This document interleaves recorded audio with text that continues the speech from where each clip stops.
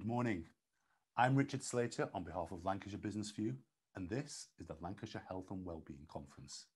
I don't think our timing could have been much better for this event as we move into another period of significant change for our workplaces. New strategies for health and wellbeing are being created and tested and refined on an almost daily basis in businesses across the county. Many of the conversations we've had over the past year have been, in one way or another, about keeping our people safe and motivated and connected and valued. It all feeds into the broader picture of health and wellbeing. It's all connected. Now, it is volatile out there. We know this. We understand the changes that are being made in workplaces to accommodate COVID security. We're aware of the stresses on people working at all levels. But what's heartening is the dedication of so many to making things better. It works on so many levels, but fundamentally, we need healthy workplaces and healthy workers to make healthy businesses. And that's why we're here today, to bring you expertise, ideas, and workable strategies to help you with your decisions, to help you form the solutions that work for you, for your business, for your people, for your customers, and for your communities, because they're all connected. Lancashire Business View is delighted to bring you the Health and Wellbeing Conference, and we're honoured to be supported by some fantastic organisations for this event. Beaver and Struthers, Breathe Therapies, CG Professional, Lancashire Mind, The Landmark, Nugent Sante, Physiofusion, the University of Central Lancashire, and Vika UK. Now, our agenda today is designed to cover our 4 key physical and mental health themes: wellbeing strategies for remote and hybrid working, employee engagement strategies, returning to work strategies, and at-work strategies. We'll be discussing this over 2 panel conversations today. And we also welcome 3 special guests: Ross McWilliam, a wellbeing expert with specialisms in the corporate world and in supporting young professionals. We'll also hear from Sally Leach of Henpicked. Sally, based in Lancashire, is a national expert on menopause, which, because we don't understand it, is causing around 1/4 of our most experienced women in business to consider quitting at the peak of their powers. But to open the Lancashire Health and Wellbeing Conference, I met with Lancashire's Director of Public Health earlier this week at the Landmark in Burnley. Dr. Sakthi Karunanithi has been leading the public health response to COVID for the county and, as part of that, fighting our corner at a national level. Here's what he told me. Sakthi, welcome, Director of Public Health for Lancashire. This has been quite a year for you. Well, first of all, thanks for inviting me. This year has been such a significant year that it has completely changed the way that we, I think, will view the world going forward. It certainly has brought the need for all sectors, communities, government, private, public, voluntary, faith sectors, all of them to work together to make a difference, which we've got a big job to do in Lancashire going forward. So there is a big game there, and what's the best way of ensuring we can get back to work quickly, safely, effectively, and stay there? That's a really, really important question, because work, good quality work, not only gets us the livelihoods going back again, but it's also good for health. And what we've seen in the last year is that how the pandemic has affected the way we work. Largely, it's sent us back to working from home for those who can work from home, but also for those who can't work from home, especially for those that involves direct contact with customers and so on. There's quite a number of changes that we've made to ensure the workplaces are safe. So there's a number of things we could do as we set to come out of this pandemic. And it comes with that sense of leadership from the business leaders that we can get out of this pandemic and there's no sense of dejection or a sense of helplessness, because there's quite a number of things we could do. And B, getting the workforce motivated and keeping them at work. So there's a few things immediately we could do as we set to lift a range of restrictions. The first one is getting the vaccine and encouraging our employees to get the vaccine if they are invited to. The second best thing we could do is to be constantly aware of the environment we create at workplaces, keeping them COVID safe. There's a number of offers of support available from various agencies, including my team, but also testing and helping people to find the virus, because we are at this point in time having very low levels of infection, and this is the time to have the relative advantage over the virus. And this isn't just from team health. This is a partnership that's required across the public, the community and the business community. Am I right? Absolutely right. And this cannot be just an NHS or health-driven program of work. It puts the business sector right at the center, because what we've seen is it's just not affected the health of our residents, it has affected the businesses. And the success of the business community is really at the heart of how successful we are going to be in building our health. So quite a lot is real partnership working. So there's a lot being done. We're seeing big changes, and this event today is here to consider strategies in physical, mental, emotional health, well-being. As employers, what issues should we be preparing for that might be meeting us sometime in the near future? It's a very critical question that we face as a society. If you just step back and understand the impact of not having a healthy workforce in our business sector, the UK last year lost close to £92 billion in the economy just because our workforce isn't healthy enough, or absent, or present but not fully effective. So that's the size of the prize here. And that's an approximate 50-50 split between physical and mental well-being That's issues. right, Is that correct? that's right. But it's largely driven by how well people are and how do they feel that they are in control of their work and the environment that it's created by the business community. So with that in mind, over the years, as employers, as businesses, as bosses, we've all had to implement on a statutory basis and on a common sense basis harm prevention strategies. Do we need to consider well-being ill health prevention strategies alongside our physical strategies? I think it's about time. We need to shift away from just the health and safety executive and ticking the legislative boxes to actually looking at it as a whole, as the well-being of our workforce directly equals the well-being of our organizations, which again determines the wealth creation potential of our business sector. How is that going to shape up? Is it about more conversations? How does it start? I think that we are in a better place now than we've ever been, certainly in Lancashire, where I see quite a lot of business leaders and health leaders and the community leaders really coming together, certainly on the back of the pandemic, to really create that exciting future for us. So it starts with the leadership and the will amongst business leaders, health leaders, community leaders to actually work together in grasping that nettle of well-being of our workforce. That's where we start.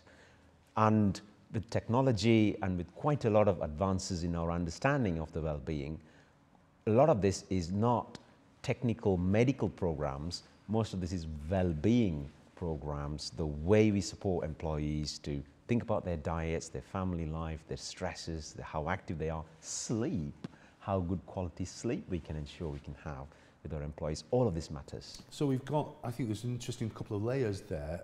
We've had enforced changes in almost all workplaces, whether it's manufacturing or service sector. There have been changes throughout. The way you describe it, we need to manage leadership changes.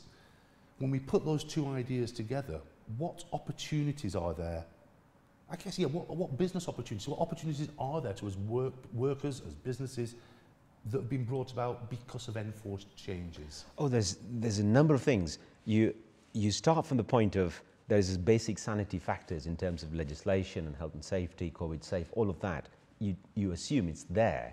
And then you look at this whole well-being economy and the opportunities out there that can never be filled by a state-funded NHS or public-funded economy. So that's where I think the opportunity lies. especially around how we use technology and information and how we really create that well-being economy that's also carbon neutral. So connecting our natural assets with the way we live, just going out on that stroll, which we've all done during the lockdown, and we can hear more birds and so on and so forth. So there's a real confluence of how we can create an economy where individuals, organizations, and our natural environment can really live in harmony. And that's where I think the opportunity lies, with a bit of technology and help. That's where the big prize is, I guess. Indeed.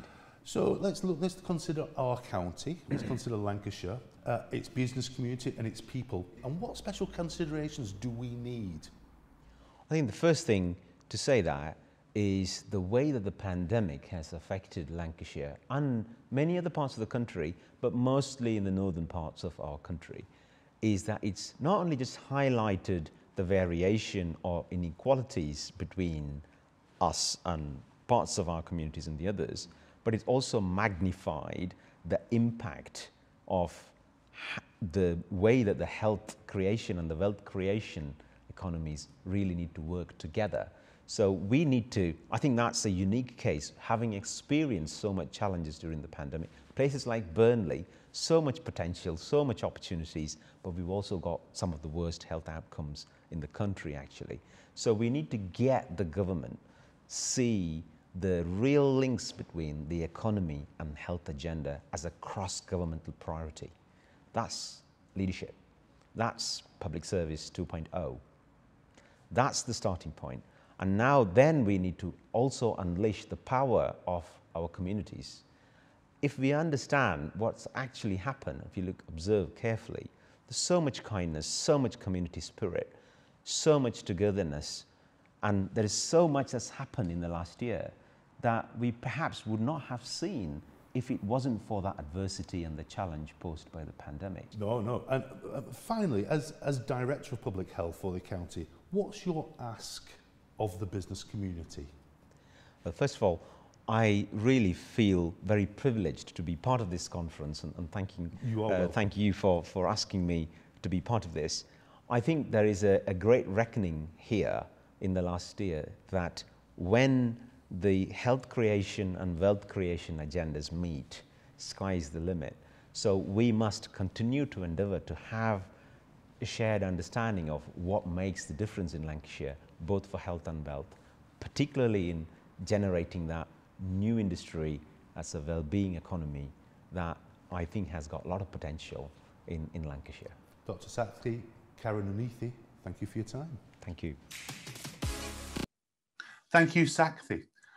Sakthi, it's fair to point out, has become known as just he in our house, as in he's on the telly, I've paused it for you. Now, let's introduce our first panel, where we'll get up close with wellbeing strategies for remote and hybrid working and engagement strategies. If you have any questions, please send them in the chat box. And in the meantime, please welcome your panelists. Joe Rigby of Beaver and Struthers has more than 25 years experience at director level, supporting businesses in managing change from small SMEs to one of the largest companies in the world. Joe is a mental health first aider and a member of the Pro Manchester EDI Committee for Disability, Mental Health and Neurodiversity. Shelley Perry of Breathe Therapies is a multi-award winning nurse and social entrepreneur. Following her recovery from an eating disorder, Shelley retrained and later founded Seed Lancashire, a charity for anyone affected by an eating disorder. She also founded Breathe Therapies, the not-for-profit arm of Seed, which delivers treatment for mental health, eating disorders, obesity and well-being. Dave Scholes is the founder of MindSight, a social enterprise dedicated to flipping the focus on mental health in and beyond the workspace. Launched with exquisite timing in February 2020, just a year ago, MindSight's roast and toast sessions have engaged more than 250 businesses over the past several months. Paul Nugent of Sante Group is a key figure in the private medical insurance and wellbeing sector. He formed Nugent Sante to help make people's lives easier by delivering innovative health and wellness strategies and products. The Sante Group now partners with blue chips insurers and health providers to deliver health and financial protection services.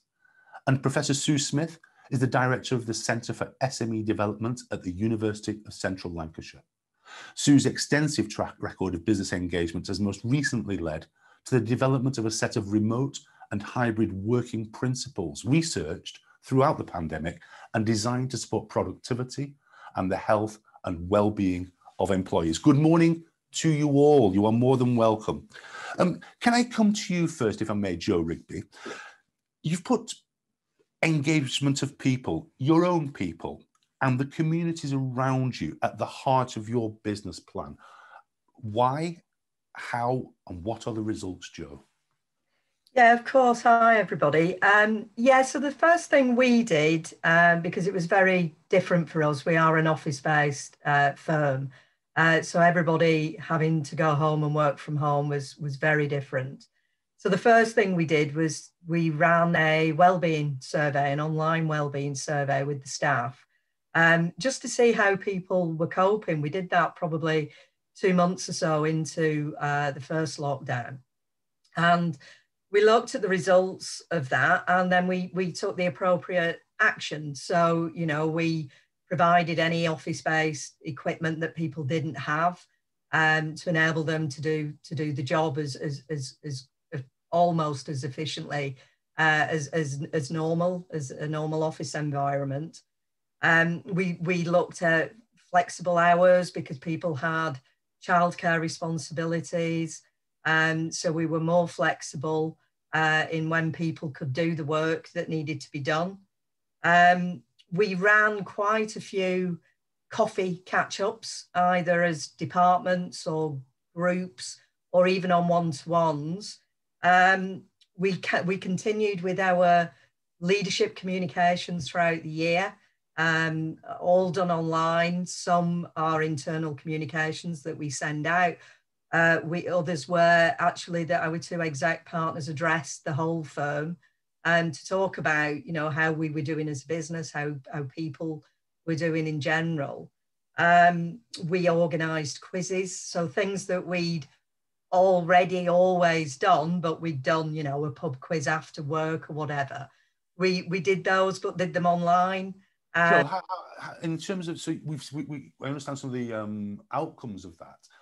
I wonder whether any interesting outcomes and outcomes that you didn't expect. I guess what you got me thinking is just the idea of asking your people.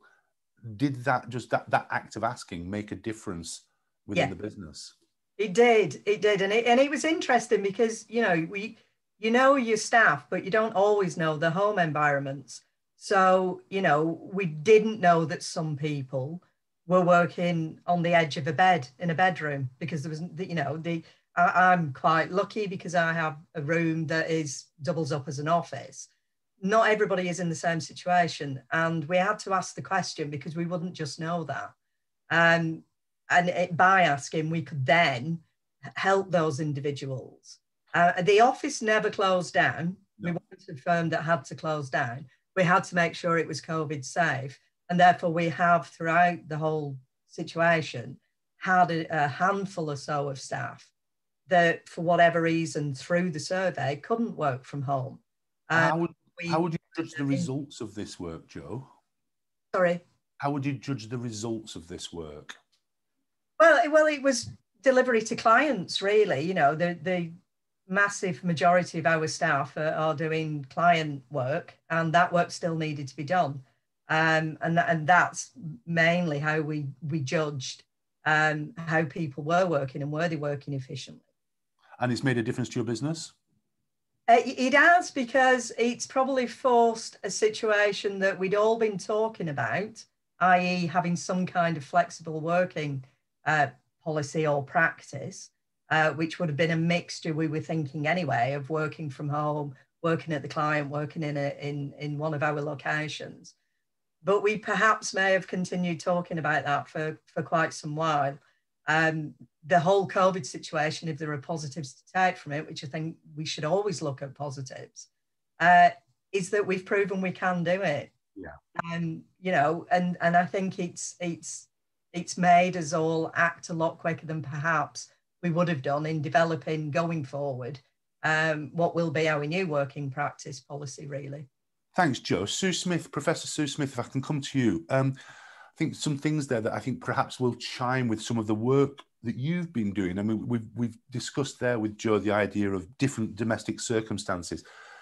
And I think some of the work you've been doing is about equality of opportunity. So how do we keep equality of opportunity in a workplace when we have these disparate working environments? And how do we keep work inclusive when people are in different places? Sue? Yeah, that's a great question. And thanks for the opportunity to answer that. There's much to discuss on that point, and it's going to be increasingly important as we move to whatever the next stage of doing business is. I'd like to answer that question from the perspective of reimagining the workplace. And in the chat, I've just put a set of 6 remote and work and hybrid working principles. And there's a link on there that should provide you with more information to help people here support themselves and businesses. As you just said, we've been doing research into the impact of COVID on SMEs throughout the whole of COVID since last March, but it is applicable to all sizes of organisations, including my own staff, student community of 38,000, through to the self-employed, one person band. And the reason I mention the research is that these principles are embedded and come from rigorous research. And we all know that SMEs are important to the economy. 99% of businesses are SMEs. That figure increases a little bit for Lancashire SMEs. And particularly to address your question, these 6 hybrid principles are all about understanding what we've just been speaking about: flexibility, particularly supporting skills and development and training for everybody to address what that means, creating a platform to understand voice, because tensions that would have existed in the workplace, you can't feel and see if you can't see a glancing look, so these tensions will be there, and we need to create ways of letting employee voice be able to speak about these and not let the people who are in work be privileged against the ones who are off-site. There's something about being aware of digital presenteeism and transactional management. And then obviously one of the big reasons we're here today is about supporting physical health and mental health and well-being. So how do we keep, so if we follow, no, a better question, if we choose not to follow those principles or something like those principles, what dangers are we creating on our workplaces, Sue? Yeah, so there's a bigger macro picture of that, about the levelling up agenda. So these are also feeding into government on what we hear about levelling up, at least, between the North and the South. The North was having huge challenges before COVID. So there's something about the responsibility businesses have to address and support their employees. As we all know, employees, or if you're self-employed, are your greatest asset. So what we're seeing in COVID in this research is management has been very transactional. So it's been very much, we're sort of only really beginning to address mental and physical health and well-being. Productivity has actually increased, but that is largely due to furlough and also employees working harder. So I think the main thing to address on this hybrid working is not to privilege one group over the other, and that cultural shift to not seeing working remotely or at home as lesser, or people are, let's face it, not doing work while putting washing on or things. Let's understand the flexibility. Let's understand what our employees need, but also what the business needs. So we need to have frank and honest conversations about the flexibility and the needs of the businesses and also their customers and the supply chain. So really addressing what is expected from those on-site and off-site. Thank you, Sue. Paul Nugent from the Sante Group, if I can come to you. Now, I don't wish in any way to relegate the human cost or the human suffering here.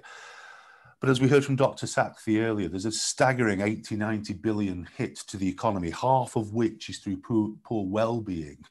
And I know you're an advocate of structured and strategic engagements, but how far do you feel, Paul, that better engagement and structured engagement can help us claw that dead money back?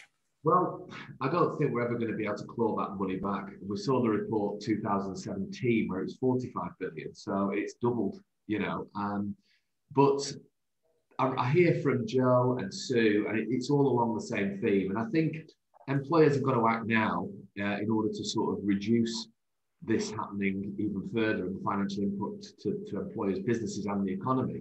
And I think absolutely what runs the overarching dynamic is communication, because we're an employee benefits provider, which has sort of changed over the last couple of years really into more of a wellness in the workplace advisor. And typically what's happened previously is employers have just said, here's our employee benefits, and get on with it. And it's one size fits all. So that can't happen anymore.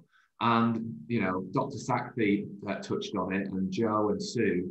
Technology is now key. And obviously you don't want to promote employee burnout through digital burnout, but there are a number of platforms out there whereby you can connect with your employees, especially now that they're all at home, and listen to them by strategic questionnaires. So what you can do here is find out how they're doing. You can devise the questionnaires and look under the bonnet and see what their concerns are, what they're worried about. We did one, luckily, because we practice what we preach here. And because it's not just about business, it's about what's happening at home as well. So you mentioned, sorry, I beg your pardon, carry on. And one of the things that came back for us was someone was worried about food security, believe it or not, in the pandemic. But you can get under the bonnet and sort of define your well-being strategy from this. And rather than just saying, oh, we need private medical insurance or we need an EAP, you need to communicate to the staff that you are doing things for their lifestyles to help them thrive at work, and also define a strategy where by being consultative, you can actually apply the benefits that mean to in good relation to the employees' well-being. Sue mentioned earlier that the idea of keeping an eye on your customers as well, how your customers are changing. This has been a bit of an obsession of ours. All customers, all businesses have had to change, and as suppliers, we need to change to meet their new needs, I think. But I mean, how far has your industry had to adapt in order to carry on securing your customers' businesses? Our industry has changed from the old sort, because we're in financial services. As I say, the style of business we have now, we look after large SME to sort of mid-corporate to larger corporate stuff. But the smaller SME stuff, really, I mean, there is a need there. But I suppose when you've got a global workforce, it's very difficult to manage them. And obviously there's young people coming through, the world has changed, technology's taking over. So it's connecting with those people in a different way. So it's not just about, we all need the cover and the insurance, but at the end of the day, if you can promote education is key, especially with mental health, promotes looking for signs for managers, looking how to deal with them, providing them with access to care. And this doesn't have to be an expensive insurance solution, but just having helplines and wellbeing champions in the workplace. And staff engagement is absolutely key. Keeping your employees doing stuff together, albeit it might be online or on an easy to use app. Paul, it's quite clear it's more than just insurance now. And by the way, can I just, to our audience members, we will share Sue's link to her research when we send out our post-event email to you. Shelley Perry, can I come to you, Shelley? How is Breathe, adapting to the needs of corporate well-being? I mean, we've got these hybrid models, we've got these new business models, let's put it that way, home and office working. How do we keep a sense of purpose about ourselves? And how do we keep a sense of corporate purpose? Yeah, thank you for that question, Richard. It's a really important question. And to echo some of the things that have been said already, Paul and Sue and Joe, communication is really key. Relationships are key.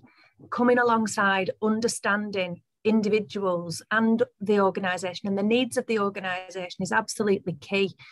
The culture is so important, but we don't get culture in an organisation unless we look at the individuals within that organisation and what their needs are. So just to give you a little bit of background about Breathe Therapies, and then I can tell you a little bit about how we've adapted. Our journey at Breathe Therapies really started from my own story, having mental health and mental health issues and an eating disorder. So I had depression, anxiety, so on and so forth. Had actually a really positive recovery journey. And my background is that I'm a mental health nurse.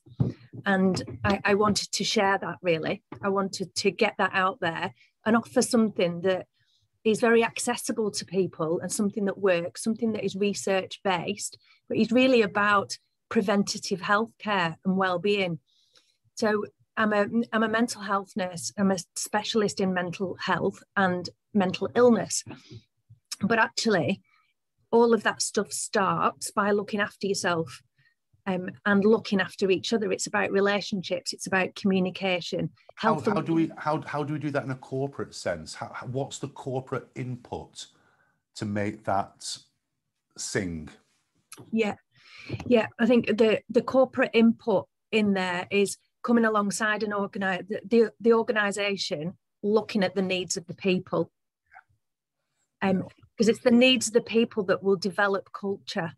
And the importance of business is culture. Culture is everything in business. So I think what you're suggesting is that we need to bring that culture from the ground up, and that culture needs to be one of share, communicate, engage. Absolutely. Yeah. Looking at the needs of those people and then addressing the needs of those people, not going, oh, so you've had a loss in the family and they're there. Feel sorry for you, now crack on and do your work. We can't do that stuff anymore. We need to be supporting and coming alongside people. If we don't want, as businesses, if we don't want presenteeism, we don't want absenteeism, what we need is to be real with people and look at what do our people need. Thank you very much. Dave Scholes from Mindsight. Dave, can you tell us a little bit about the work you do? As I mentioned, yours is a relatively new business. Your business launched just pre-pandemic last year. Tell us about the work that you do. Tell us, and also, can you tell me what the work you're doing now is different from the work you imagined you'd be doing when you launched the business February 2020? Yeah, absolutely. So our initial plan was to go into...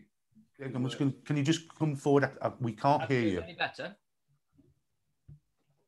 Give us another try, Dave. Is that better? Yes, it is better. Thanks, Dave. No problems. Yeah, so obviously our initial plan was to go into the workspace, into the education space, into the charitable space, which was my background, with effectively support for staff, delivery, workshops, the usual things that other people were doing in the workspace in our own unique style. And within 2 weeks, that opportunity went. And, my own personal story, I'm not an expert in this, I feel a little bit of a fraud on this panel, but from the standard expertise, how that looks, I lost my best mate to suicide 10 years ago and navigated my own journey around that. Some of the so-called experts were brilliant. Some of the so-called experts weren't great. But what I realized was more opportunity and more access to different options for me that were right for me personally was really valuable. So those learnings for you, how have you translated those learnings into your business, and how can you translate them into our businesses? Absolutely. So within that first 2 weeks, we had all this noise going around, all these people talking about different aspects of well-being. I thought, do you know what? That's not relevant for me. And if it's not relevant for me, maybe it's not relevant for other people. So that's where Roast and Toast came from. I'd really benefited from having conversations with mates over a beer and over a brew that just went, Dave, I don't know what you're going through, but I'm here for you. And I thought maybe if we bring a few people together, because we're all going through different things, and start to have some of these conversations, maybe that'll help some other people. And is it not the way you're describing it there? That's a measure that I can take without reading a book. Just going, are you all right? And do you know what? This model that we've got is so Lancashire. It is absolutely Lancashire to a T, because that's all I've got. I realised that if a lad from Burnley could navigate some of this stuff and get some of it right and get some of it horribly wrong, actually there's more people like me that don't know where to start, even though they want to help a mate or they want to help themselves. They don't know where all sometimes these brilliant people on these panels are, because I had to find them, and it took some searching. It's a lot easier now. And that's what Roast and Toast was. It was stories of real people coming in. So we've had doctors in, we've had a lady from QVC Shopping Channel found it, but they're not coming in as a doctor, they come in as you are. That's our tagline. So your story as somebody that's been through something actually is really relevant for somebody else, because they resonate and go, actually, do you know what, you've done okay there, maybe you can help me, even though you're not necessarily the expert. We know where they are, of course we do. That's really important. That's a really important balance of going, where does my support stop? Where do I need to look after myself? Where do we need to signpost this? And that's a massive part of what we do as well. And you've taken me to, I've got a really interesting question in from Lee Chambers at Essentialise. I'm going to fire this to you if I can, Sue, but others are welcome to join in. This is Lee's question. As we look to the future wellbeing challenges, is the health and wellbeing sector and its delivery across the county diverse, inclusive and accessible? Sue, that looks like home territory for you, that question. Yes and no, I guess. I think there's a plethora of support available, and it's just what we've been discussing. Some of it's good, some of it's bad. I think that it's more than mental health and well-being and physical mental health and well-being. It's about the whole needs of the business, the workforce and the customers. But I think the plethora of support is exactly that. It's distributed and diverse, and we have opportunities to try and bring that together. So we have things like Boost, the Growth Hub. I think they have a responsibility to try and pull what is available, and people like yourselves, Richard, to actually distribute what is available to businesses and the point of what today is about. So yes, there is support available, and some of it's good and some of it is bad, like every single business. Thank you very much. Joe, can I put this one to you? This is from Steve Smith of NWEG, which is Northwest Employer Engagement Group. I think that's the correct way of putting it. So Steve asked this of you, Joe. You took your measures, you did your difficult things, you asked your questions. What's your biggest challenge now in acting on what that survey told you?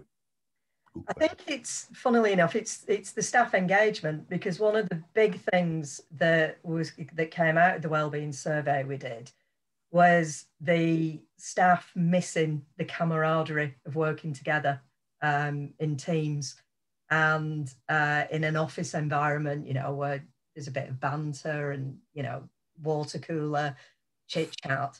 And that was really, really difficult to do working from home, but was the reason we then tried to do the online quizzes. We even did an online bake-off. So staff are encouraged to bake a creation at home, post the photo of. If you're looking for a judge for the next one, I'm in. Post the photo. And then we asked our staff to vote, and which links back to us wanting to do something for our communities as well. We asked staff to make a donation to one of our charities to enter the competition, and then obviously anybody else could just add to that Just Giving page. So we were trying to get the staff online, get some of that camaraderie going again. Also, you know, trying to help some of our charities that clearly were struggling through the last year. Thank you, Joe. I've got another question here, which I've lost it. I've lost the question. Where's it gone? Oh, yes, this is it. This is for, I'm going to push this one to you, Paul Nugent, if I can. This is a question from Sarah Page. Sarah's the Managing Director of Plums. And she says this: our staff are mainly on site. What ideas to engage? What have you got ideas, Paul, that you could bring to bear to improve the health and the well-being for people who are already on site?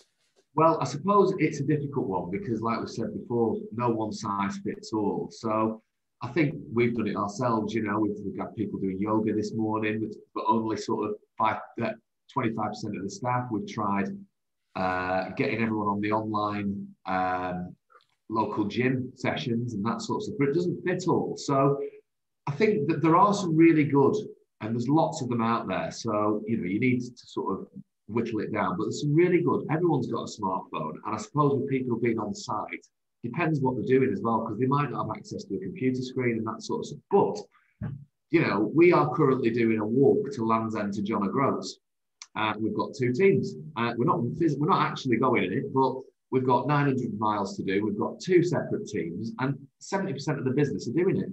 Well, I'm sorry, it's not good enough. The Lancashire way would be to start at Land's End and walk all the way to John O'Groats and do everything else on your mobile phone. I'm sorry, Paul, I'm not impressed. What it creates, and this is done by an app, but it monitors your steps. It monitors your steps. And I know it's a simple thing, but if you've got people on site and they've got a smartphone that's monitoring steps, they log it into a simple app, which is dead easy to use. And we've got 2 teams now fighting it out, and 2 WhatsApp groups for each team who are sort of, planning each other. So just simple things like creating some sort of community, really. Just a shared experience, is that it? Absolutely. And you're not going to suit everyone, but I think if you get it 60% right, then that can be infectious with the rest of the workforce to come on. So it's dead difficult to suit everybody, but just simple things like everyone walks, so step counting, that sort of stuff, and then creating a little community within can really help. That's fantastic, that, Paul. I've got another great question here this is from Claire Cunningham at Adecco. She's asked me to ask it of one person. I'm going to ask it of somebody else, actually. So apologies, Joe. Thank you for apologies, Claire. Thank you for the question, but I'm going to fire this elsewhere. Shelley, what, if anything, would you change if you had to do lockdown 1 again? What would you have done differently given the year of experience? Ooh, that's a good question. I think I'd be really mindful of culture,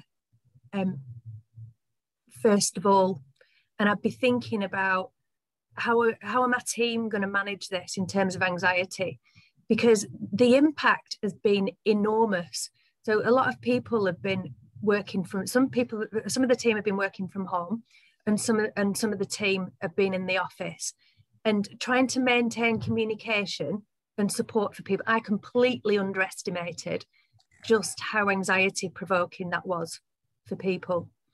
So really thinking about a strategy around that, and strategy around culture and communication, and how we're going to look after each other in the middle of that. Yeah, we've developed a range of workshops that have come out of that, and that's really how we've responded.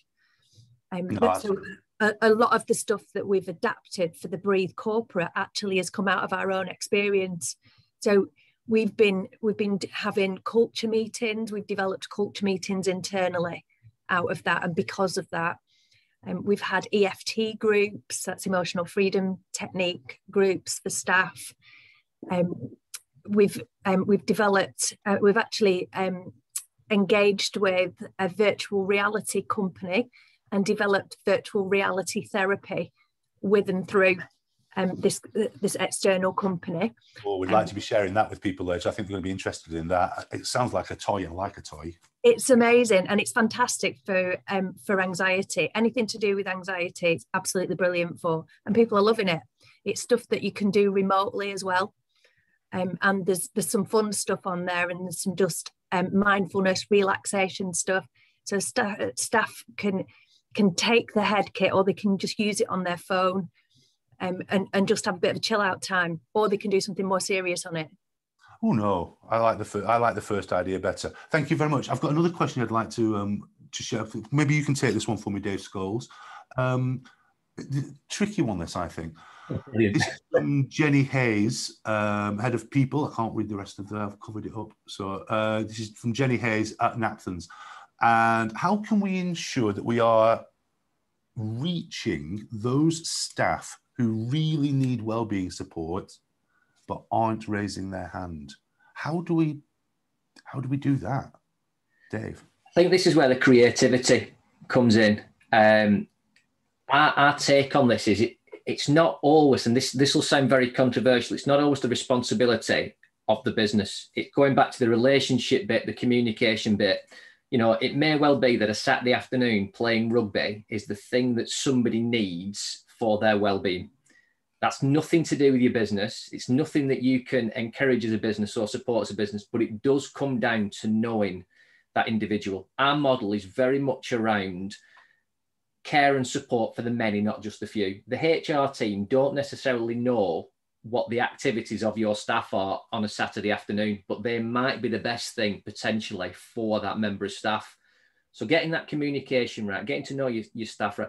We work on this theory that if we can provide some tools for you to look after yourself and some tools to look after the person that sits next to you, because you know the football team they support, you know what they do over weekend, you know the relationships, you can throw the well-being conversation in alongside music, alongside sport, alongside what you're doing within your family. Why? Because you've got license to do it.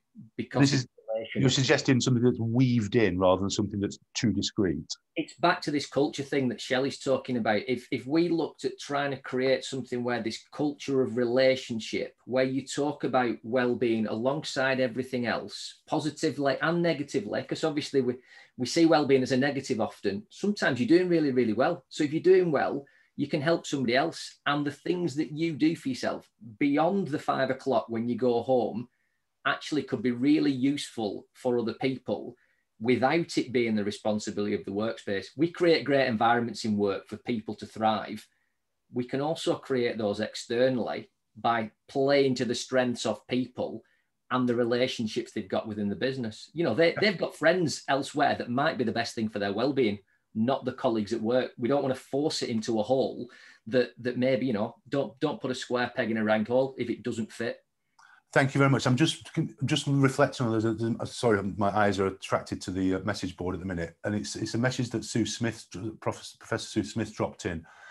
I would advise against the tyranny of participation. That's interesting. So we had a conversation in the office yesterday, and it was, wouldn't it be nice if we all did a 6-mile walk? And I thought, well, you might think so. And I just wondered, that was the point at which I thought, yeah, sounds like a good idea, but we do need to be cautious about this, don't we, Sue? Yeah, it's just the point that was being made. Not everything is suitable for everyone, and we also have a responsibility for ourselves and trying to create those social, and I don't mean social as in a 6-mile walk, I mean those chats that you've just talked about in the football, or but allowing that to be okay to discuss during a Zoom or a Teams meeting as well. So I think it's about, just going back to Shelley's point, culture is set from the top, whether we like it or not. So if we're seeing those behaviours being embodied from our senior colleagues, and saying it's okay to have the football conversation, for example. Sue, thanks very much. Ladies and gentlemen, I hope you agree. That's been fascinating. I promised you some insight. I think we've got some insight. I promised some expertise. We're getting expertise. And I promised some strategies. And I think we're getting strategies as well. Ladies and gentlemen, would you please thank our fabulous panel?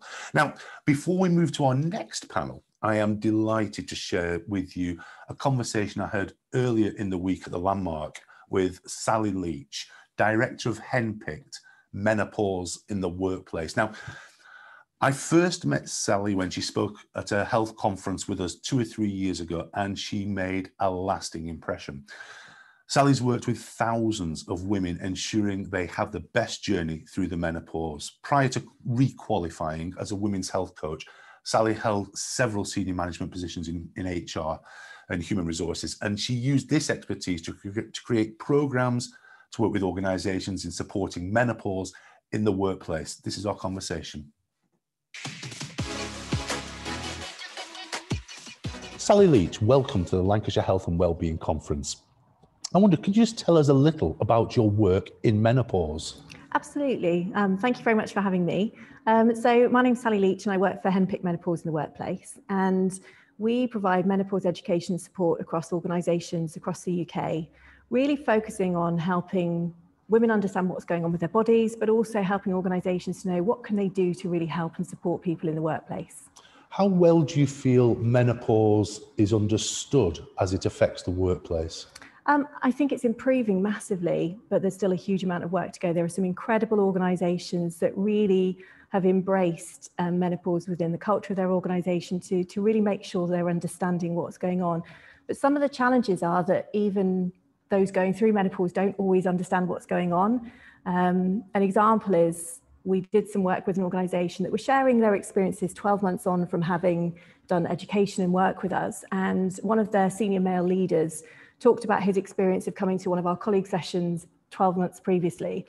And he said he had taken himself to the session as what he described as an ignorant male. So he said, I knew nothing about menopause. In fact, I really needed to understand both for my own knowledge, for supporting my colleagues, for supporting my family members and friends.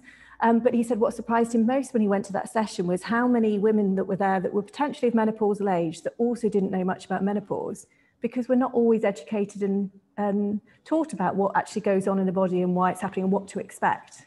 In that sense, I mean, that's a level of understanding there. There must be compelling reasons, though, why we should all consider menopause and think it through. There must be reasons. Absolutely. Certainly for organisations, we talk about 4 compelling reasons, and I'll just give you a bit of an overview. So one of them is the demographics. We talk about the financial and business reasons. We talk about the social responsibility and the legal reasons. So from a demographics point of view, menopause on average happens around the age of 51. And as women, we have a life expectancy of living to be 83, a 1 in 6, 1 in 7 chance of living to be 100. So actually menopause is coming for many women at kind of a halfway point, which is quite surprising. I think there's still a lot of associations of menopause with old age, with getting old, with, we ask words around what words you associate with menopause, and these are the types of things that we hear.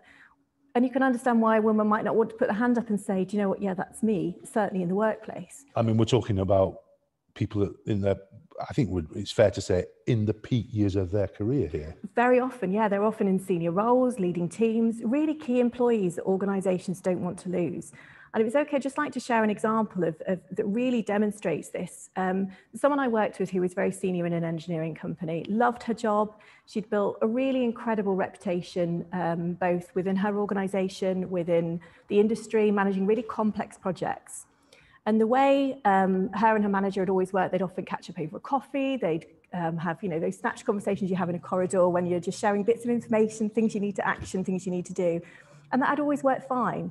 But what she was finding for menopause is really affecting her cognition, the way she recalled short-term information. So she was getting back to her desk and thinking that she was either forgetting something, having to constantly check back. And she said to me, I feel like I'm going to have to leave because I'm going to make a mistake. I'm going to damage all that hard work I've done, try and sort my symptoms out, and then hopefully join back into the industry, into the organisation. So she was ready to step out? She was absolutely ready to step out. But potentially she could have left a job she loved. The organisation could have lost someone just because they weren't talking about it. But effectively, the fix you describe is a simple administrative fix based around some good thinking. Absolutely. And sometimes it can be more significant depending on the severity of the symptoms. But, talking about those compelling reasons, that's the demographic reason. But the business case is really clear from that. Just thinking cost of recruitment alone. So replacing someone is estimated to cost around about £30,000. But that doesn't explain, the loss of things like the experience, their knowledge, the impact on the team they work with, all of those things that can play a big part in it. We see very much social responsibility. It's things organisation, we want to ensure our employees are well at work. We want to allow them to be successful. And it brings us on to the legal reason as well, that although there isn't, to us, it shouldn't be the main reason why. We need to understand that legislation. And when you talk about those adjustments, that's something that organisations need to be aware of, that there is a legal responsibility to support and look after the well-being of our employees at work. So we've talked about some of the ways we might be able to support women in our workplace with menopausal issues. How do we support employers who, as we agree, are a little bit naive?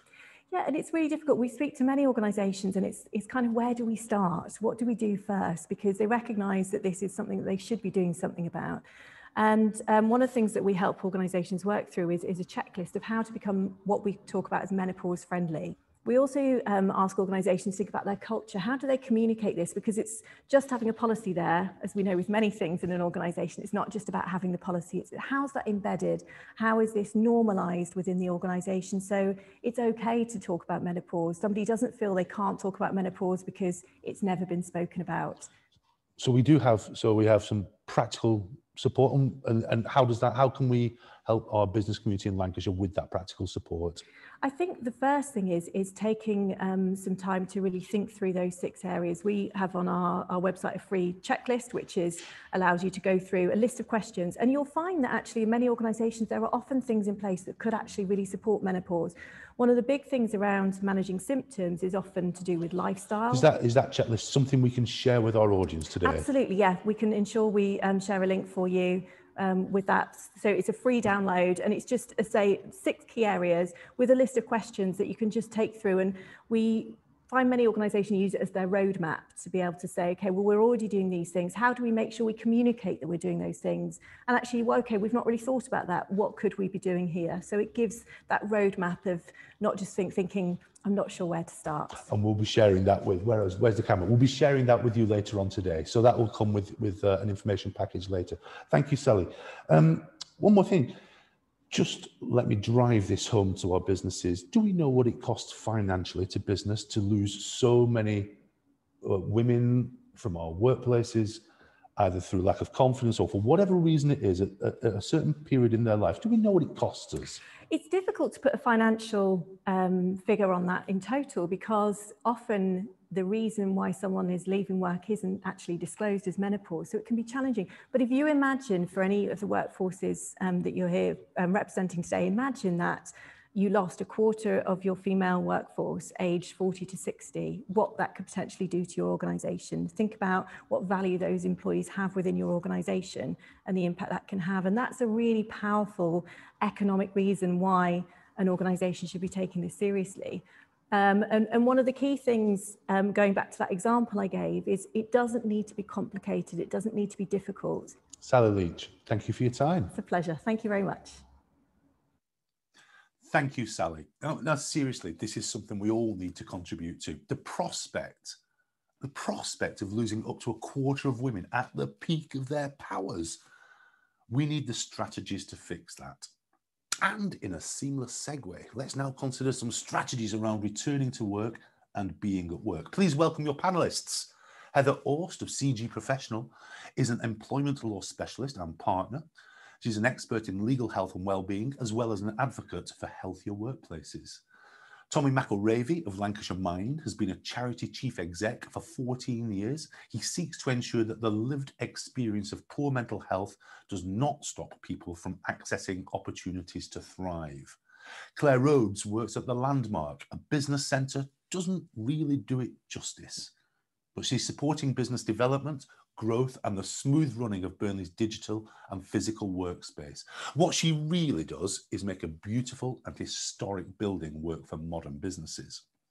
Tom Wilcox is from PhysioFusion. Physiotherapy is at the heart of the PhysioFusion offer, but Tom and the team understand the links between physical health and mental well-being.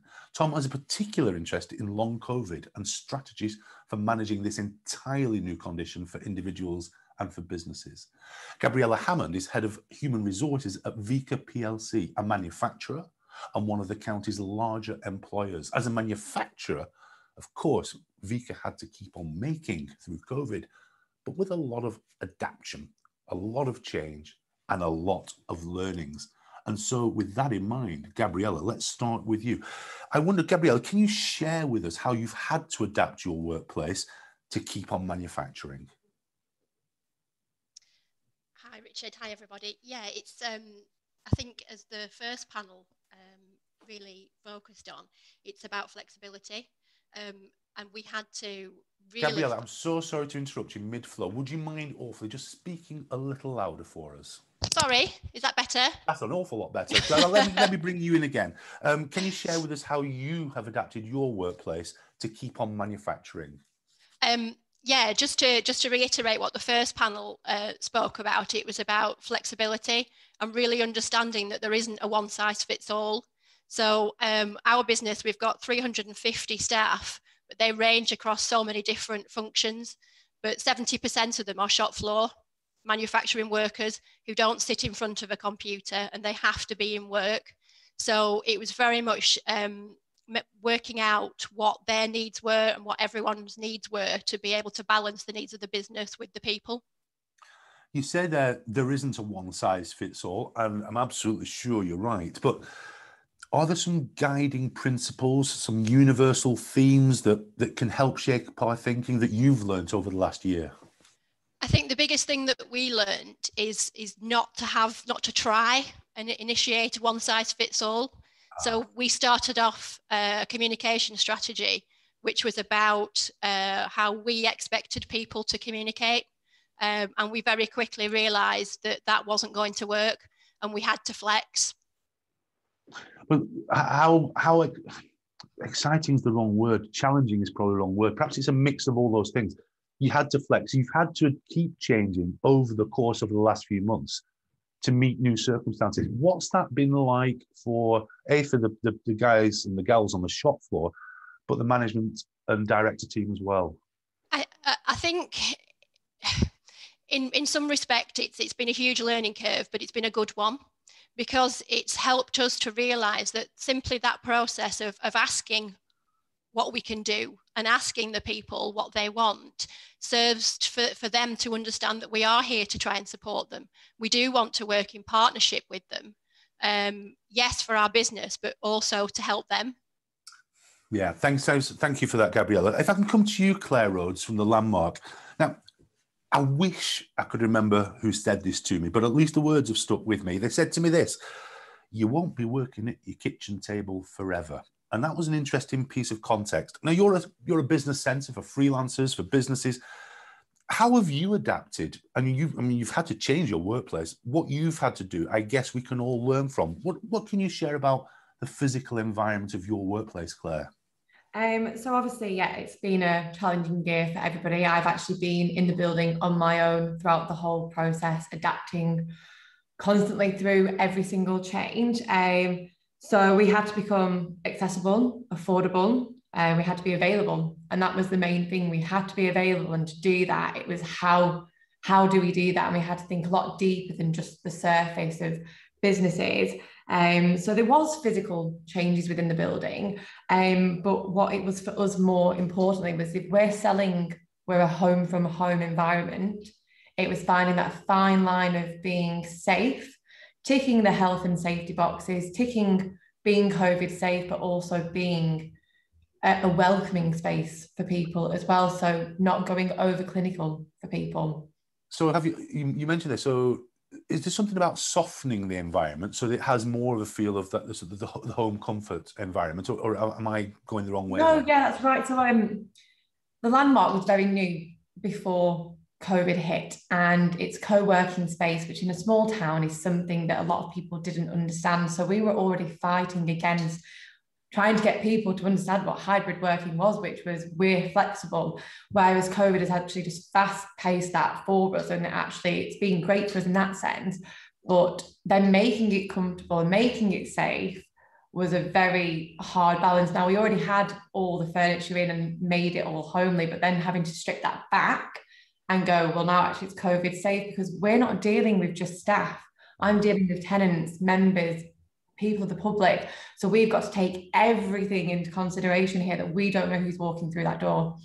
I mean, I came to visit earlier in the week, and I must have asked you 20 questions before I arrived, because we had guests of ours coming on site. How rapidly have you had to learn, and have you been led in some way by, I guess, people like me or anybody else coming onto the premises saying, can I ask you this? Can I ask you that? Yeah. Can I ask the other? Yeah, so it's been, as I said earlier, it's been ongoing. It's been really myself throughout this whole time. So relying massively on the government updates, creating a really good relationship with the Burnley Council. So we've got a really good relationship with them. So every month we review our risk assessment. Luckily, we were Bureau Veritas approved COVID safe, being part of Barclays Eagle Lab. So that gave us a lot to consider. But yes, through people coming in like yourselves and saying what's expected of us, what should we expect? So that enabled us to kind of go, right, well, this is what we're doing.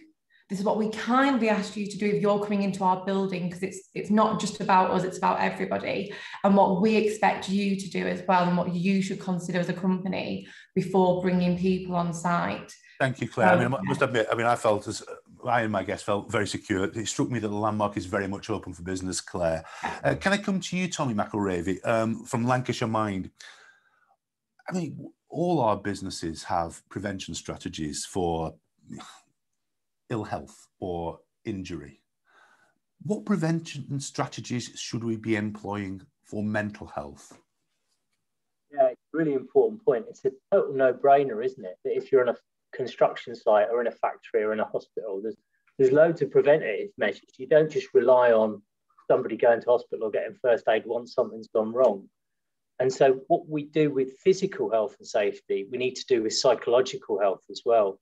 So we talk now more about a concept called psychological safety, which is what is a safe environment for someone's mental health, and how do we create that?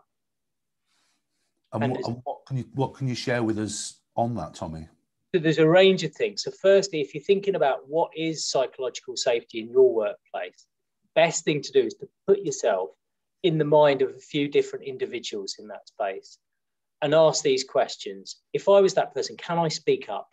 Can I say if I see something that's wrong? Do I know what I'm doing here?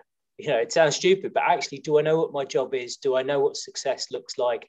Do I know how long I'm going to be here? Have I got good boundaries in this workplace? Do I know when my work stops and when it starts? And particularly with people working at home, that's become more of an issue. And if we've got time later, I can go into more tips about that as well. And we'll be delighted to share any information of yours in our post-email event. But yes, we will be meeting after this, after we formally close, for what I hope will be rather chaotic and good fun networking. And we'll be able to go into a couple of more of those things at that point. Can I just ask you this, Tommy, what I think you described, the way I heard what you said then was empathy. And that's what I felt was empathy for those around us and those who visit us. And my question is this: can we teach empathy, or can we learn empathy? I think we can definitely develop skills in it. And I think when we talk about psychological safety, what people sometimes hear is, oh, it's just about being nice, or we have to be nice to people. And it's not. In some ways, it's almost the opposite. Because if you're in a workspace and you're worried about upsetting people and not speaking out, you're not safe yourself. So actually, we need to create an environment in which people can be honest about how they're feeling and feed that upwards and share those concerns. So in terms of encouraging empathy, well, there are things we can do around that. And as other people have said, you have to lead from the top. So you have to, as a leader, you have to be vulnerable.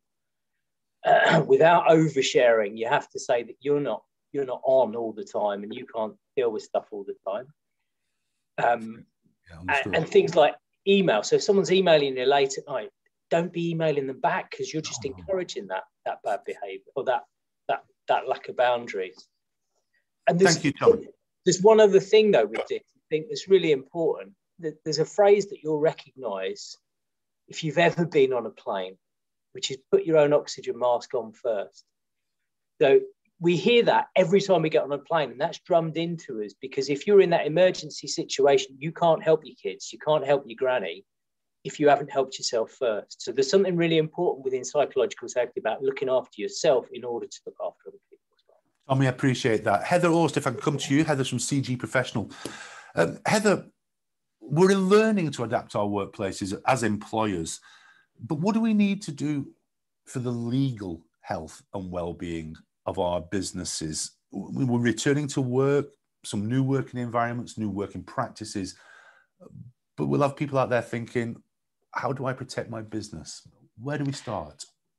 Well, I think it's really important. We've talked a lot about flexibility, and that's something which is great and absolutely is something we can engage with and encourage if it suits our work environment and particular job roles and functions. Alongside that, then, in terms of how we deal with that legally, it's having regard to, is this a good time to be reviewing our contracts?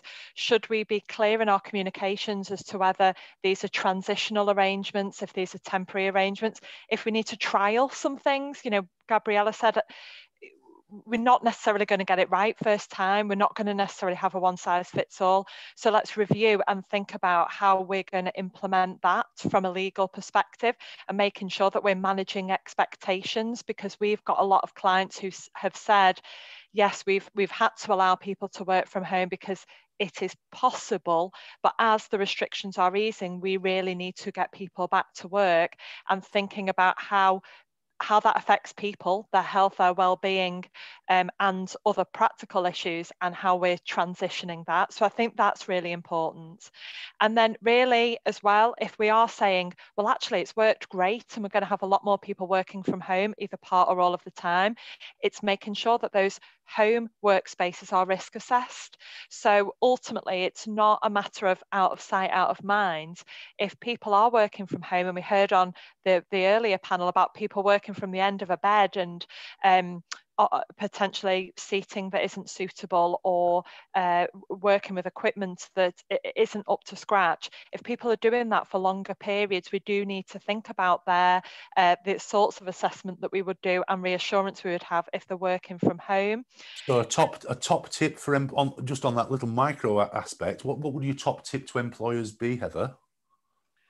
Top tip to employers would be, let's review. This is a really important time to review. Let's make sure that we are up to scratch, because we've had a year where we've had to fight fires as employers, and businesses have not been able to take a breath.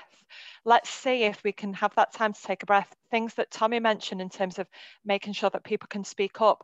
We're seeing a big increase in people potentially blowing the whistle, whether it's about concerns about COVID security or other concerns they've got about health and safety, etc. The reality is, have we got a whistleblowing policy in place? Are we training those people at the top? Because this is a whole shift in focus now that people are not used to. So we want people to be role models. We want people to be able to support and react and promote those good cultures. Are we training and supporting those people from the top and from the bottom, and hopefully all angles? But you're not going to get that and achieve that change in work environment and culture without reviewing that you've got the tools in place to facilitate that. Understood. Thank you, Heather. That's helpful. Tom Wilcox from PhysioFusion. I trailed you earlier as being the work that you've done and the looking you've done at long COVID. And I think it's the fact that your business sees the links, the very direct links between physical and mental health and workplace success. So those three things seem to come together when we think about long COVID. What can you share with Lancashire businesses about what you've learned? I think from our point of view, it was kind of trial and error. We had the members of staff that suffered with COVID and long COVID. We've had patients that have suffered with COVID and long COVID. As we were trying to help them, we realised that there actually wasn't any help. There's a select few number of hospitals around across the country, really, that actually do any help for long COVID. But that's usually just based around the severe cases. So it's all consultant driven and it's almost impossible to get in. Whereas we realised and we focused on what it is that people actually need. And because our physios are trained in kind of the respiratory side of things and breathing and heart and the techniques, and a lot of it is linked with, your breathing and your fatigue and muscles. So we kind of brought it all together and started kind of treating some of our employees and patients just to try and see what we could do, and to good effect. So we now kind of started looking at what it was doing with businesses. So a recent BBC report and Sky report said that there's up to 1 million people that they think or believe to have long COVID. So long COVID, for those that don't really know, is anyone that's still suffering symptoms 12 weeks after. So that's 3 months. So you can imagine an employee in the workplace that was off, say, for a week because they had the flu back in the day. Well, now they might need 9, 10, 11, 12 weeks off because they've still got symptoms. You put that in a workplace and it's a long time off. And it's, like I said, people are then either having to be overworked or the performances drop because there isn't enough staffing. And what you've done been through an iterative process here, things have changed as you've gone. What have you learned that, have you got a conclusion yet, or are you still learning? A conclusion in terms of what? What the best strategy for dealing with people who are managing a long COVID issue? I think obviously from our point of view, and it's worked for us, but obviously every business is different sizes, but we're quite an open business, and anyone that's got it or even suffering any symptoms, we tell them to come forward. A lot of people don't dare come forward because they almost don't want to acknowledge that they might even have COVID, because it means they'll have to isolate for 14 days. And then it's the knock-on effect. Who have they been in touch with? Have they been in touch with other employees? They'll have to isolate. So It's just making them aware that they should be coming forward with this so that we can obviously help them, because it helps the business. And again, every business is different, but when we see surveys sometimes and you get businesses that come back and say, 76% of staff responded and 80%. But I think personally, it should be 100%. I think it's to do with work and it's in work. It should be mandatory that you get a response from your employees about what their needs are and what they want, rather than just say, we almost had 80%. Anything less than 100% shouldn't be good enough. because at the end of the day, they're your employees, you're paying them to be there. There's no reason why they can't respond and come forward. Thanks very much. I've got a great question here. This is from Sally French, Finance and Workplace Manager at Freshfield. There's a lot of that, and this is, I'll read her question. There's a lot of emphasis on looking after staff and supporting them, rightly so. But what about looking after the owners and the bosses? This is Sally's point, and the pressure and the worries over the last 12 months of owners and bosses. How do we shine the light onto that group of people? And I wonder, Tommy McElravy, I wonder if I can give that to you. How do we keep an eye on the bosses and the managers? Yeah, great question. As a CEO, I hear that one. Unfortunately, I think there's some self-responsibility within it. So those of us who report to boards, certainly our boards have a role in doing something about that. Myself, I have a peer mentor. So I have another CEO from another mind, and we go for walk and talks. Mm-hmm. And, you know, stuff like that can be really useful. If you find someone who's a peer and they run an organisation which is far enough away for them not to be a competitor with us, but near enough for us to be able to go for a walk in the beautiful Lancashire countryside, or in the Greater Manchester countryside where she's based. Greater Manchester, I think. Greater Lancashire, Tommy. No, I'm based in Lancashire. She's based in Greater Manchester. So we take it in turns to do a walk and talk in the countryside in each of those. And finding that outlet of somebody who understands, but you can have that shared, and if you need to, divide the time up, which is what we did to start with, and now our relationship is at a point where we don't necessarily need to do that. But we used to have, you've got an hour and a half, then I've got an hour and a half. We go through a 3-hour walk, socially distanced, and we just get all the stuff out that's going on for us. That won't work for everyone, but you definitely need to find that outlet, and preferably with someone who's at that same level as you, but have that give and take with them as well. Now, Heather, I'm going to come to you if you don't mind. I mean, you're a partner in a professional services practice. You face these pressures, and I just wonder how you manage, you know, in light of the question from Sally French, how you as a manager boss manage your headspace.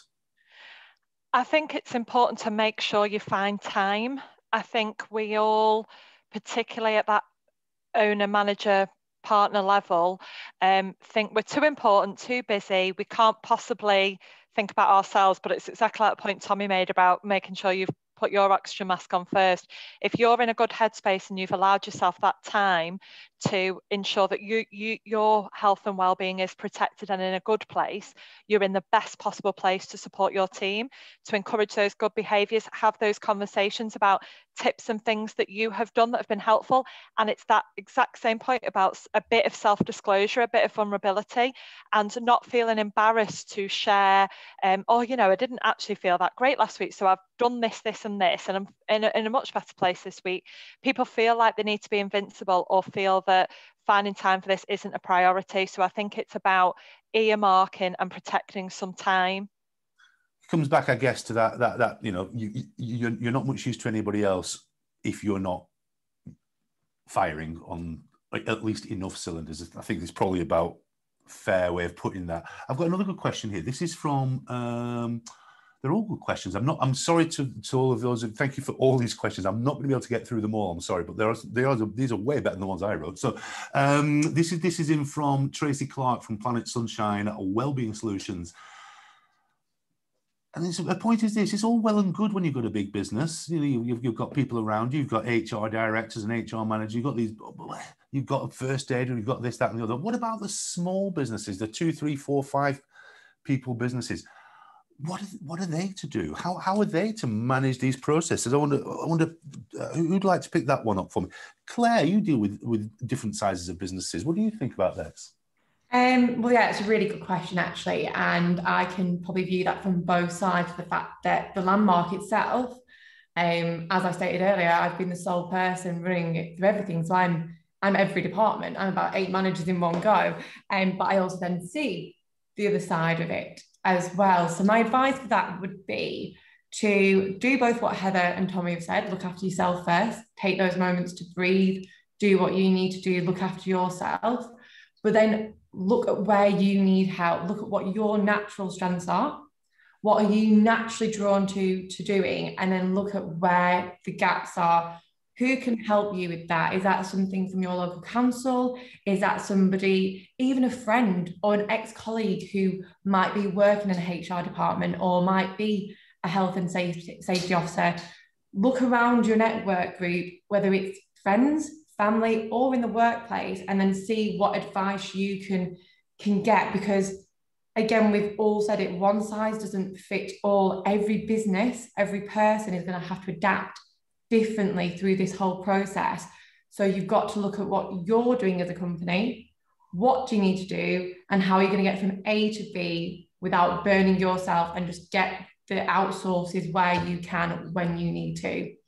Gabriella, if I can bring that round to you, you're a big business. We've heard their descriptions of how you can get this help from friends and family. You can get it from people within your business. You can get it from external sources, from professional sources. How do you view that in an organisation that has international capacity? How do you view that? Where do we go best for the support, or is it all inbuilt? I think just as we've said, there are so many different bought-in sources that you can find. But from my own experience, it's info sharing. So speaking to colleagues from our other VCAs of situations that they're finding, but then also coming on forums like this. Yeah. This is free advice. This is the best outsourcing that you could possibly have. And a number of the things that we've done, we've picked up from different types of forums like this. Yeah, no, that's great. Tom, I'm going to give you the last word on this panel, if you don't mind. Tom, I wonder if you can, in your role as a physical health expert and a mental health expert and a wellbeing expert, what's the best thing we can do to look after ourselves in order we can look after those around us? I think really trying to find out what it is exactly that you need. I mean, our biggest problem sometimes is we do focus on everyone else, where we try and put someone else's needs first, but I don't think people are selfish enough. So as business professionals, I think you've got to ask yourself, what is it that you actually want? If you were in a working environment, what would you see as a good benefit? And I think obviously you can then filter it through and start dealing with people one by one. I mean, we found that one-to-one has always worked better for us. We've sent out group and mass emails, we've sent out surveys, we've sent out this and that. One-to-one, you really find out what it is that people want. And it's usually, if it's physical, mental or nutritional, they'll want one of those three. We do packages for companies where we've done it where they've offered them a couple of each, or say six sessions, and they can use two of one, two of the other. But if you can find out what it is specifically that people need, then I think you stand yourself in good stead going forward, because whether it's physical or mental or nutritional, the benefits are, when you're feeling right, that it will affect your business. Yeah. So it's that idea, isn't it? It's I need some me time, then that can give you some you time. Exactly. Yeah. Just be a bit more selfish from the top. Really, be more selfish, and once they find what it is that they want, it'll soon filter through. I think we know exactly. And it has to start from the top anyway. Absolutely. I think we might not use the headline "Be more selfish," but I think we all know what you're saying, ladies and gentlemen. Can you do whatever you do? Do what I'm going to do. Rattle your teacups. That was brilliant. Thanks ever so much for another fantastic panel. And you are all welcome. And please stay around with us later on. Now, last but not least of our guests, I've lost my point. Oh, no, they're on there. Now, last but not least of our guests, I am delighted to introduce Ross McWilliam, owner of Mindset Pro. Ross is a freelance speaker and mindset author with over 30 years experience empowering leaders in business, education and in sport.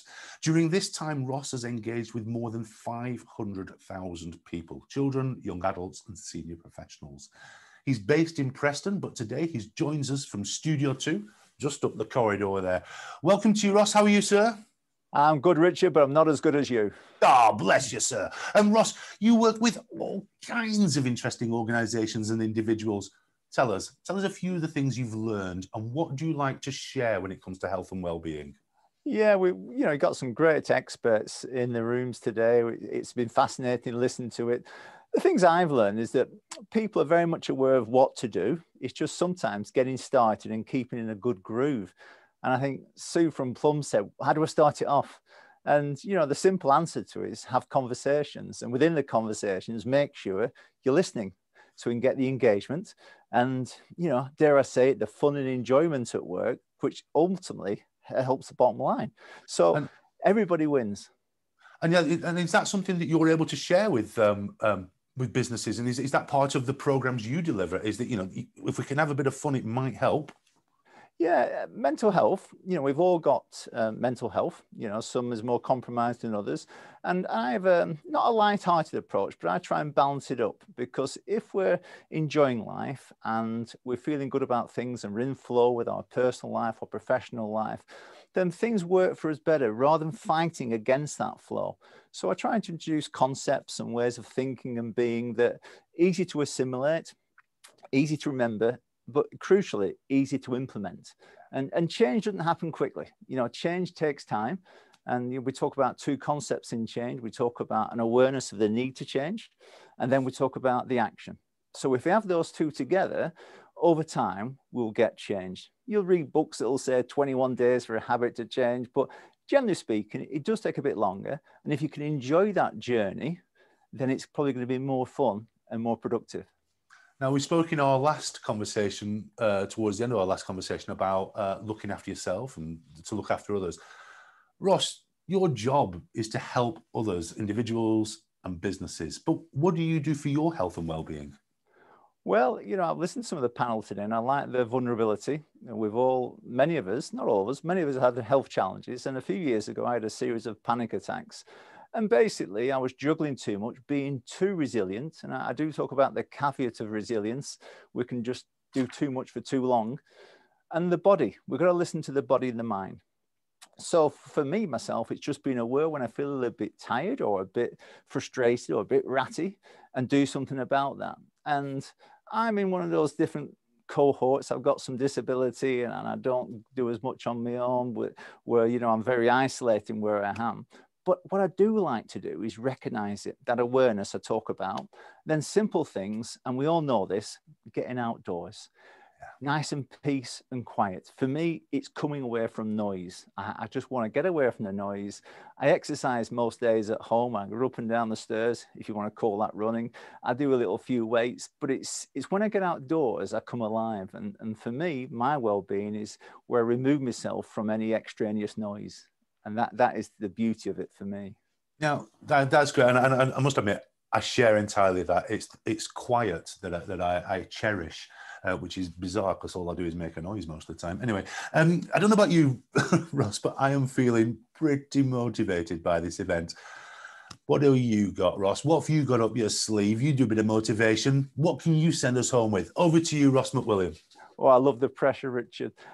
Like I said before, change does take time, and we can get excited and motivated, then we can get overwhelmed by it all and stop. And that habit of stop-starting can be very demoralizing and demotivating. So how do you eat an elephant? One bite at a time. So get some ideas, try some things out, see what works for you.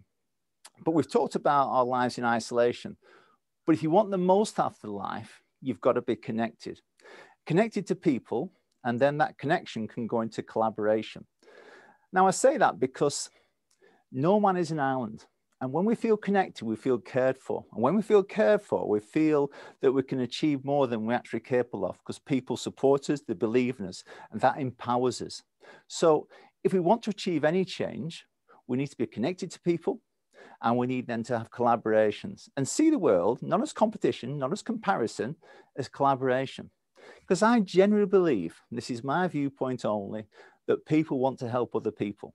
And if I go along with that viewpoint, I engender trust. If I trust people, generally speaking, they trust me back.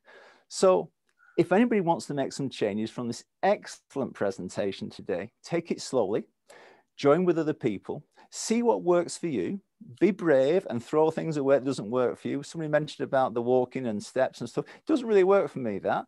So throw it away. Find out what works for you, take it slowly, and try, and here's a big word for you, try and enjoy the journey as well as that destination. That's lovely, is that, Ross? That's fantastic. Come on, go slow, connect, collaborate, be brave. Am I on the right lines? Yeah, being brave, knowing who you are, your values and beliefs, and stick to them. You know, I've got to that ripe old age of 60 now where I care so much about people, but first and foremost, how do I feel? Do I feel compromised? Do I feel I want to make a contribution? Do I want to help other people? Yes, yes, and yes. And by being more relaxed with the ease of who you are and what you stand for, I think people gravitate towards you rather than you chasing them. Ladies and gentlemen, I'm going to stop it there. The fabulous Ross McWilliam. Thank you, sir. That's been fantastic. Now, ladies and gentlemen, I'm going to have a brew with Ross in a minute because he is up the other end of the corridor. But as far as we're concerned, this concludes our formal business for the day. But please, please stay with us. In about 2 minutes' time, we'll be opening up for networking. It will, I hope, be a bit chaotic because that's why it becomes entertaining. I'd like to thank you all for tuning in, for your many and varied contributions, particularly everyone who sent me questions. I'm particularly thank those whose questions I couldn't use. I'm sorry, they were all great, but with some super questions. Thank you for them all. I'd like to thank our guest speakers, Dr. Sakthi Karunanithi, Sally Leach, and Ross McWilliam there. And to our panelists, they've shared insight, they've shared expertise, they've shared practical tips, they've shared strategies, they've shared solutions. And those people who did that were Joe Rigby, Shelley Perry, Heather Orst, Tommy McElravy, Dave Scholes, Tom Wilcox, Paul Nugent, Claire Rhodes, Sue Smith, and Gabriella Hammond. I'd like to thank Lancashire Business View's partners on this event, Beaver and Struthers, Breathe Therapies, CG Professional, Lancashire Mind, The Landmark, Nugent Sante, Physiofusion, the University of Central Lancashire, and Vika UK. Thanks too to our friends here at Big Tank Productions. Rob's there, Josh is there for their televisual excellence and expertise. I'd like to thank Holly Martin and Abby Leake for their backstage brilliance back at LBVHQ. To Scott Dawson Advertising, who shot the interviews for us at the Landmark. Now, the story of this conference will be reported online by our editor, Jed Henderson, and the whole conference will be available to watch back on demand from this afternoon. I'd like to commend to you the current edition of Lancashire Business View magazine. There's an extended feature in there, 9 pages on health and well-being and how it can help. And this feature is designed to help you in your businesses. Fundamentally, we hope that today's conversations are just the beginning, that they start many more. Our speakers, our sponsors would welcome those conversations. So please see how they can help your businesses or the businesses of your clients. As I said at the start, everything is connected. Good business, good health, good well-being. So let's stay connected. Let's do what Ross told us to do. Finally, if you can buy it in Lancashire, buy it in Lancashire. And if you can sell it in Lancashire, you can sell it around the world. I've been Richard Slater on behalf of Lancashire Business View, and this has been the Lancashire Health and Wellbeing Conference. Thanks all.